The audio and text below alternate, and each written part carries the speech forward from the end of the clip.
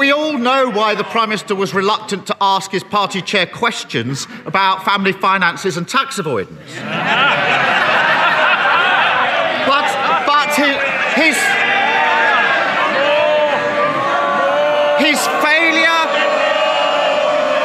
his failure to sack him when the whole country can see what's going on shows how hopelessly weak he is.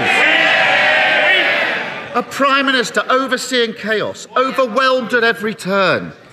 He can't say when ambulances will get to heart attack victims again.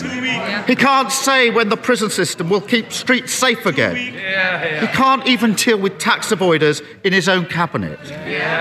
Is he starting to wonder if this job is just too big for him?